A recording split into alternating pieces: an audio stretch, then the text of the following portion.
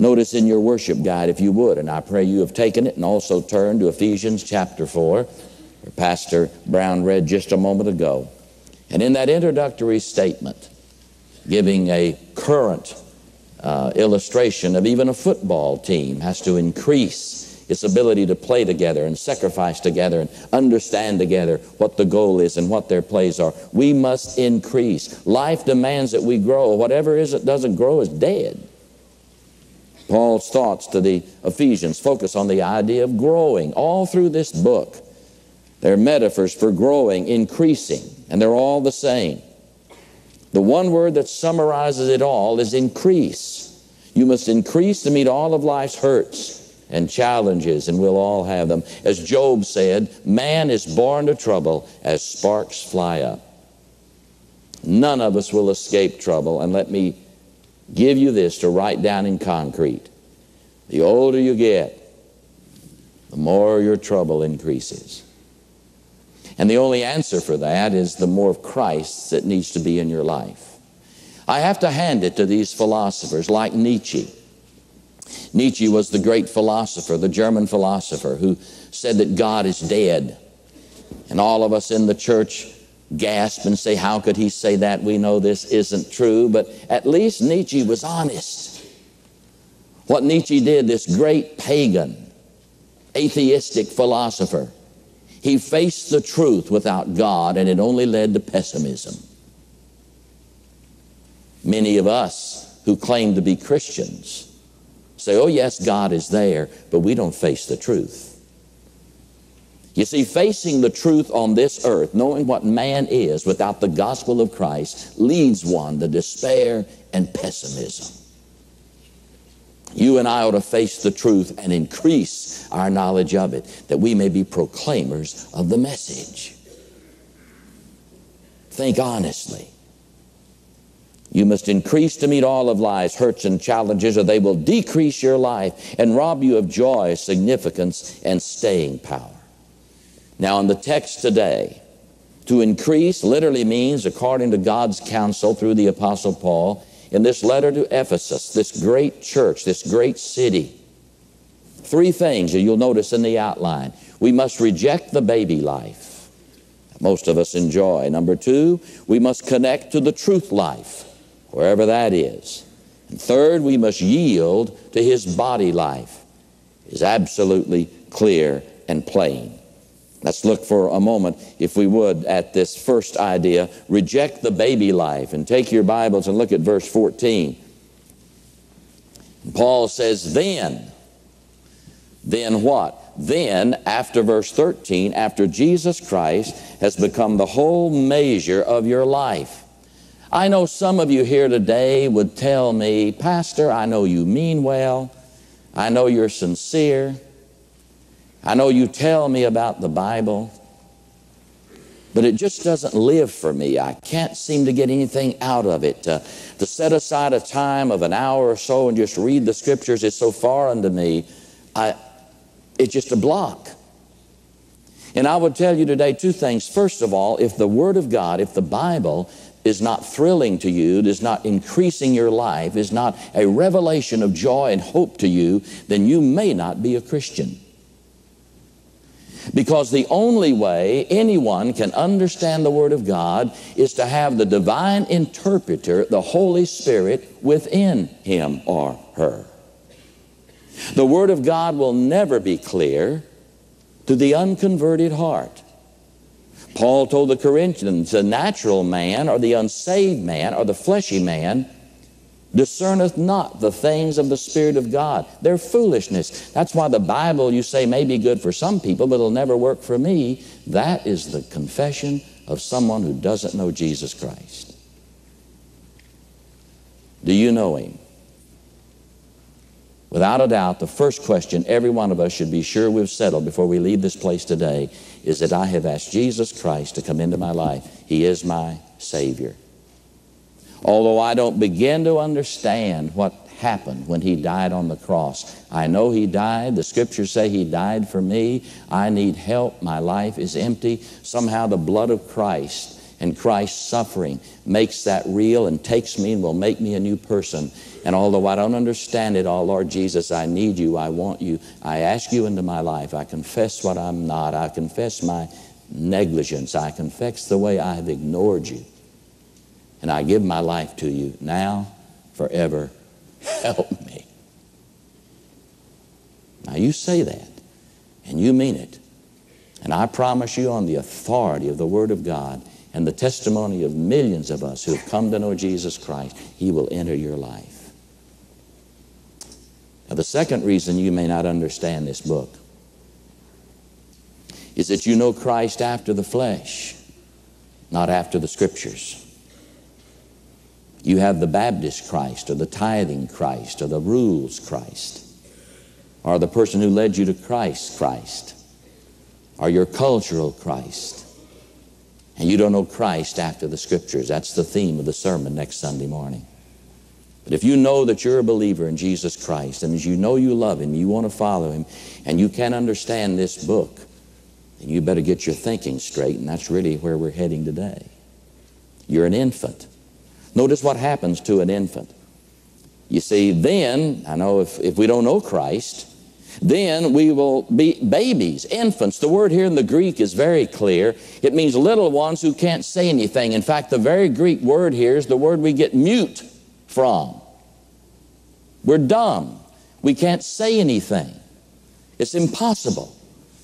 Little babies can't talk.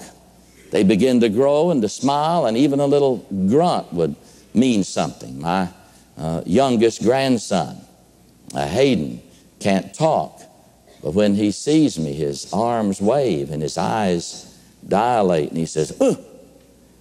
Boy, that sounds great to me.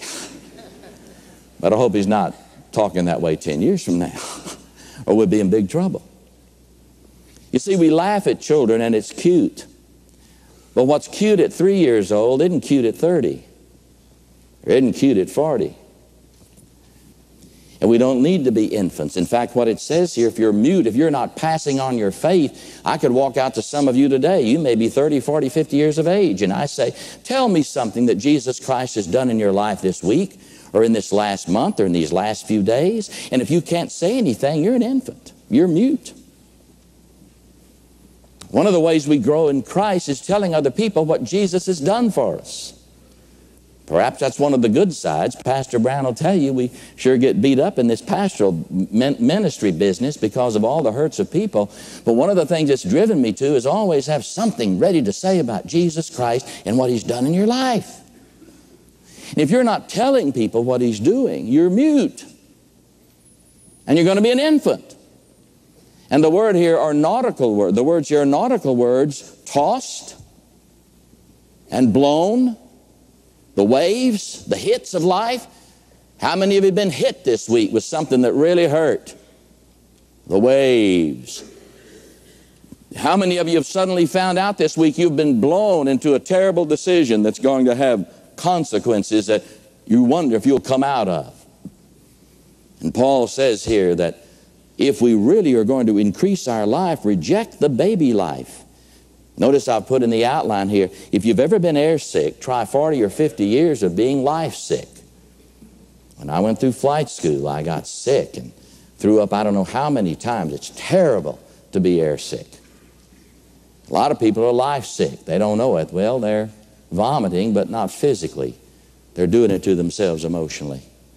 Life is nauseating. There's a secret nausea that just doesn't make everything right. And here's the answer. It's your choice. Infants are at the mercy of their circumstances. And the first step you can take today to quit being an infant, to quit taking all the hits, being tossed and taking all the winds and the emotions that blow you here and there, is to decide, I'm going to start talking about Jesus Christ to other people. I'm going to cease being a mute.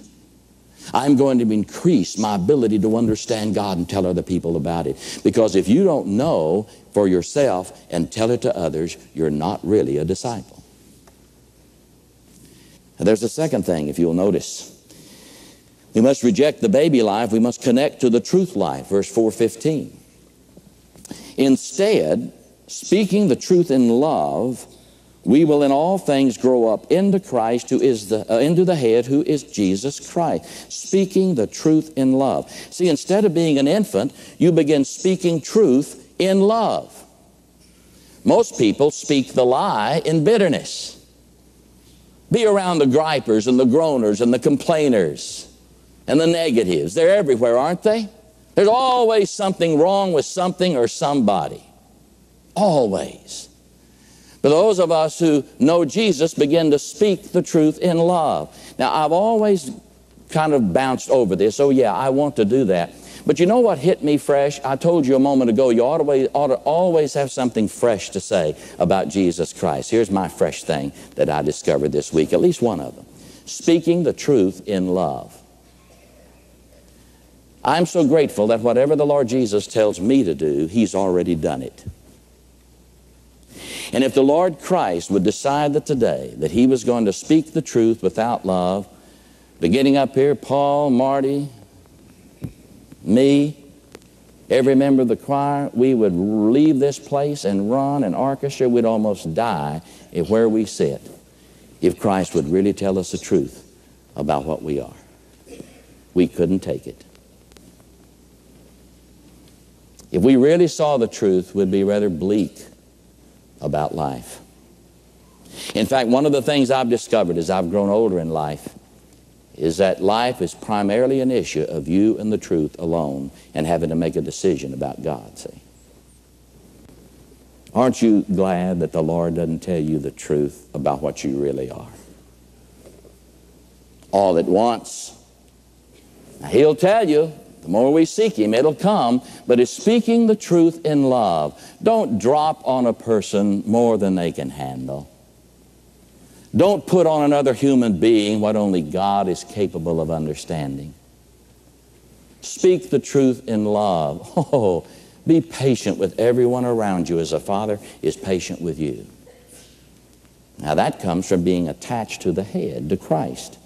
Notice, verse 15, speaking the truth in love, we will in all things then grow up into Him who is the head. All things come together. My marriage comes together. My relationship with my wife, with my husband, with my children, with my grandchildren, at work, in my job, with my money and my time, and what I should do for other people, how I should handle my hurts and my wounds and my betrayals and my agonies and my fears and my failures and my guilt. All of it comes together as we hear Him speak to us in love. Always the truth that shatters, but also the truth that lifts up. See? I'm thankful I have a Savior like that. Grow into Christ the head. Where do thoughts like that come from? They come from His mind, the mind of Christ. That's why Paul said, let the mind of Christ be in you in Philippians chapter 2. Notice what I've said here in the outline. Increasing or growing into the head gives us the mind that will see all things as they really are. You and I will never see things as they really are until we see them with the eyes of our Lord. Tasting the wonder of union with others in the true God increases our motivation to abandon everything in life but the will of God. That's why you are so important to me. That's why I want to be important to you. That's what we're trying to do. We're trying to overcome and to love one another as we ought to, as members of one another. One of the scriptures says it just a moment. We are members of the household of God, both spiritually and practically. Unless I learn how to accept Marty and to love him and to move with him and to see how God wants to graft us together. Jim, unless you and I see how God wants you to become a part of these people and you're going to allow them to be part of you. Bill, same thing with you. Every one of us. You see, that's the thing that makes the difference. That's the will of God, to be with people who are going somewhere for God. Where would you have chosen to be when Moses left Egypt? Would you have stayed or gone with Moses? Moses was leading the people of God to their destiny. Sure, a lot of them fell out. Sure, a lot of them didn't make it. Sure, a lot of them disobeyed. But that's the crowd I want to be with. Sure, a lot of them look terrible. But don't leave me in Egypt. Some of the people who criticize the church, and we're worthy of criticism. I know that. We're failures, but at least we're honest about our failures, or try to be, and we know where the answer is. Most of the world isn't honest, and they don't know where the answer is. Government and laws and rules and regulations will not save us.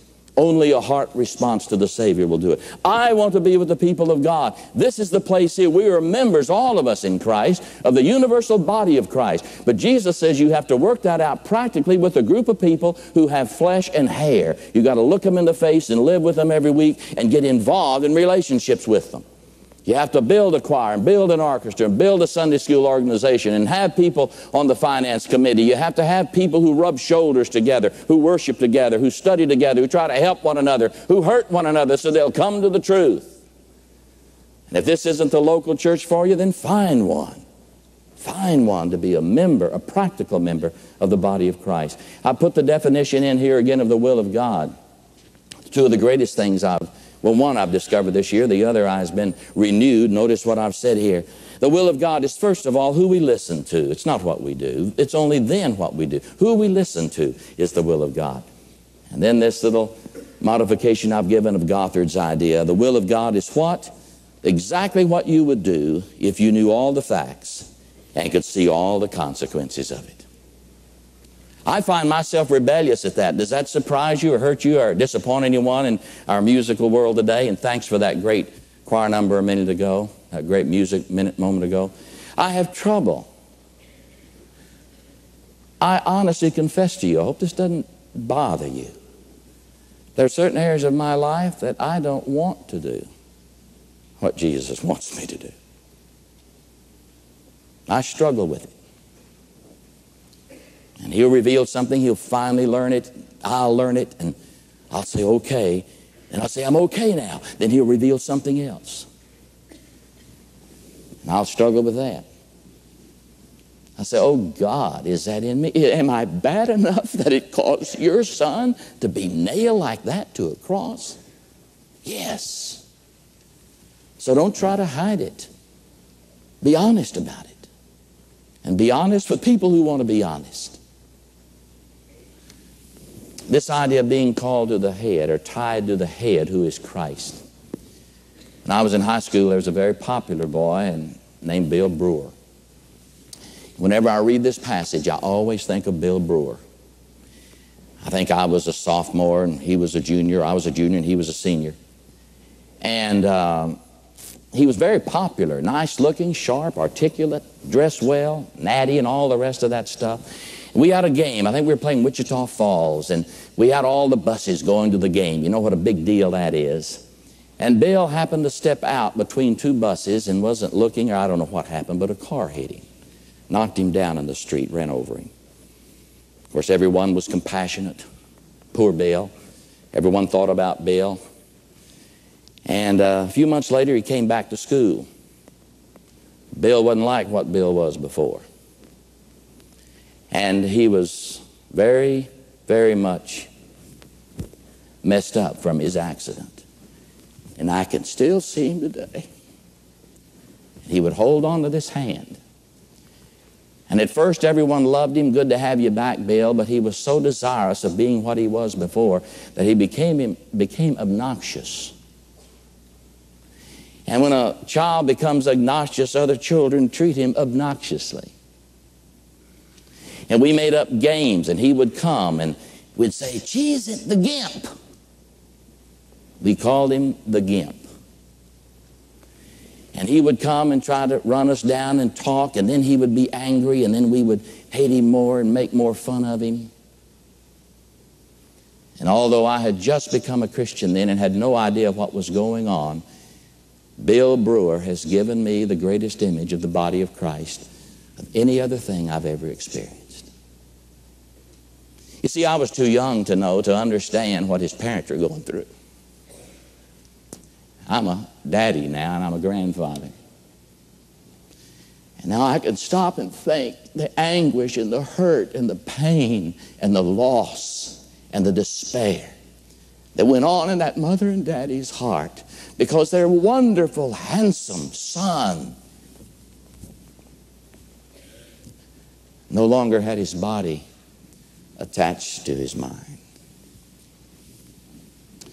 And I think often of how the Heavenly Father must feel as he looks down and sees all of us here in the church not growing into the head, but living our own little, independent, gimpy lives.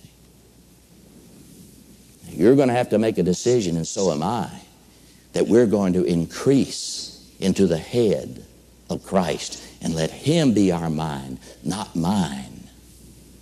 Him. That's what Paul is talking about here. There's a third thing he says, yield to His body life. Notice verse 16, and from Him the whole body is joined and held together. The Greek construction here is constantly being joined, constantly held together. It's something we never get enough of. It's nothing that's ever done completely. It's something we must work on. Accepting and agreeing Christ's heartfelt desire for us in these 4 areas. You've heard me. Well, Pastor, there you come back again. Why do you keep coming back to this treasure and talent and time and truth thing? Because the Bible keeps coming back to it.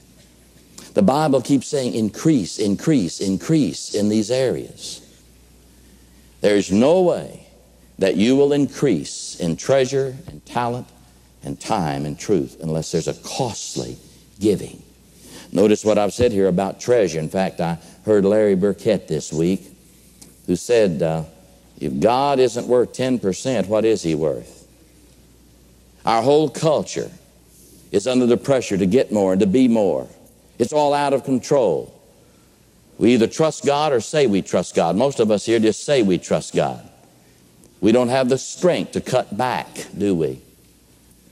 We don't have the strength to not even control a little money. Let me tell you, my friend, I have a little silver dollar here. If you can't control this, you're a fool to think you can control this. If you can't begin with the money, which is the easiest thing to control, relatively, you'll never begin to give yourself to other people. That's what talent is all about. Talent is giving yourself to others.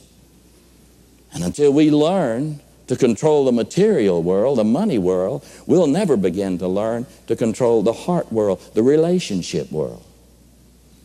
And we're going to be battered by money, by things, and battered by our emotions. It gets right back to what Paul said. We're tossed and we're driven.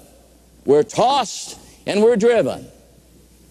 And if your emotions and your money control you, your time will never be what it needs to be. Most of us here today have our time enslaved to things or enslaved to our feelings, and it's a lie. Paul says, yield yourself to the body. This next week, I think you'll get a mail out from the church as we finish this year. And all we're asking you to do, all the finance committee said and the elders, increase your giving. Increase your giving. I don't care what you're giving. If you're giving $5 a week, increase it by 10%, give $5.50. If you're giving $20, give $22. If you're giving $100, give $120. That's a secondary thing. You see, the reason we talk about money so much is because you never take the first step. I tell you, if everyone in here was tithing and giving their treasure to God, you'd never hear me say a word about money except just in passing. I'd move this second point. Let's talk about your relationships. How can you really get to know another human being? And we could throw an anchor down here now, and you know it from the top left over here to the top right over there and right back here and to the back here. There is not a marriage in here that doesn't desperately need help in intimacy between that husband and that wife. Some of you are living in a marriage now that is as dull as your understanding of Scripture, and there's no life there. I used to wonder why men had such a casual attitude toward God's church. Why won't they give? Why won't they help? And finally dawned on me why. They treat the church just like they treat their wives. And that's sad. Doesn't have to be. Because the apostle says here, yield your treasure. Begin giving it. How much is a sacrifice? 1%? 2%? 50%? I don't know. But I tell you, if your God isn't worth to you 10% of what you come, your God isn't worth much. You say, well, I don't like the way that the church spends my money. Let me tell you something. God doesn't like the way you spend yours either. And you spend your money exactly like God wants you to spend your money, you come talk to me, and I'll do what you say about how this church spends its money. I agonize over how our church spends money. Oh, I wish Jesus would just sit down and tell me where to put every penny. But that's for me to work out. Now you notice the conclusion I've said here. These verses I gave about the church, they're in Ephesians. I hope you look at them. But the ultimate symbol of increasing on earth as well as in heaven was and is the Lord Jesus Christ on the cross, totally placing His life in the hands of the Father. In fact, I made a mistake, and I hope you'll correct it. I didn't make a mistake. The word is there, commit, but I wish I'd translate it better from the Greek language. Notice the last thing in the outline. It says, Father, into thy hands I commit my spirit. That word better is yield my spirit. Yield my spirit. I'm not asking you to recommit. I'm not asking you to rededicate. I'm not asking you to make bigger vows. You're going to give more money. I'm not asking you, hey, you're going to, pledge to do this. I'm not asking any of that. All I'm asking you to do one thing, yield to God. As we sing this great, beautiful little song, as the deer pants after the water, so my heart pants after you. As we sing it, I'm asking all of us to yield our treasure, our talent, our time, and our truth. It'll come out in the great mix for which Jesus Christ died for each of us.